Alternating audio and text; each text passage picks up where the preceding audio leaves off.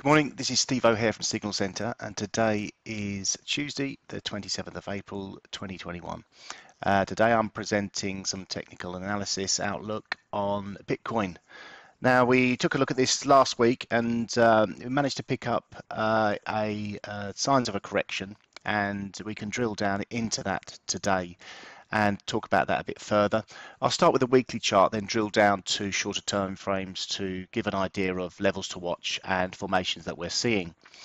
So I've taken a little look at the basically the rally from the 9th of March 2020. So this was the pandemic really sort of in full flow on the first wave, and we saw the big sell-off to 3,800 in Bitcoin. Seems like a long time ago now, and obviously the move since then has been pretty astronomical. We're seeing over 52 bars over nearly a year, an uptick of 1,500%. So really the formation that we can see here is this impulsive wave higher. We normally get this in 3 waves.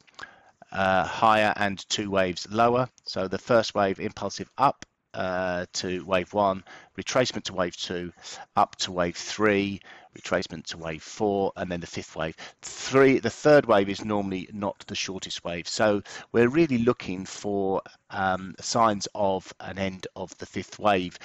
Once we get this, we will get a correction, and this is normal in all types of markets. And the correction lower, which we'll try and predict where we see that going to. So if we take a look at the daily chart, we've also drawn some formations in here, triangle formations and wedge formations, and also I've added the volume to give an indication of what the volume looks like. It's a very good indicator from the technical analysis perspective. And also we got the MACD, which is a momentum indicator. So we saw this triangle formation with prices breaking up, and once you see a break of the downward trending resistance on the triangle formation, normally you'll see an impulsive wave move higher, which we did get. And then we saw a wedge formation, and this was a rising wedge where we saw prices moving higher, but in a quite a controlled manner. And but this can a lot of the time be a sign that the market is coming to a top.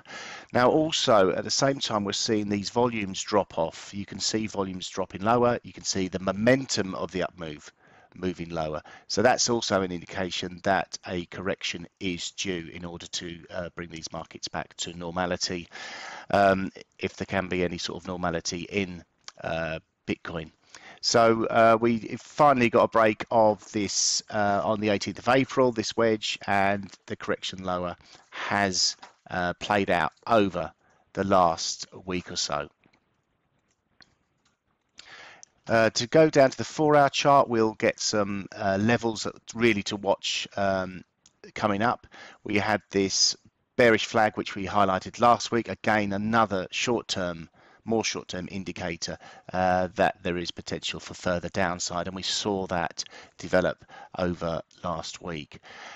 Prices have managed to find a bottom at 47,000, and we can see on the 4-hour chart this bullish hammer posted. Now that is a positive candle, and that has led to a decent sort of correction higher, although the Ichimoku cloud looks to be stifling this move higher. Let me just remove that cloud just to give it a little bit more, make it a little bit clearer. Momentum has been very strong over the past few days, as we've seen the correction higher from 47,000 to 54,722. So what levels should we be watching next? Well, for me, the real resistance level that I think will have any sort of power and will be an indicator of whether we're going to get another correction lower is 57,500, around about that level.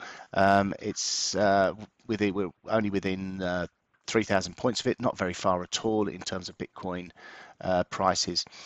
And then it would be a case of whether we hold this resistance or not. If we manage to hold the resistance, then we could easily drift back towards the 47,000 and retest that. The normal correction after an impulsive 5-wave move higher is a 3-wave correction. So we'll get 1 wave correction, 2 waves lower.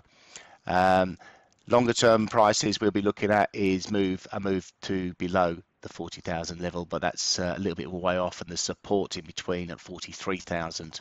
So there's some levels to watch.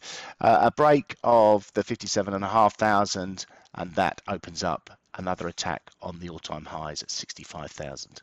Thanks for joining me this week. Hope it's been informative, and look forward to seeing you next week.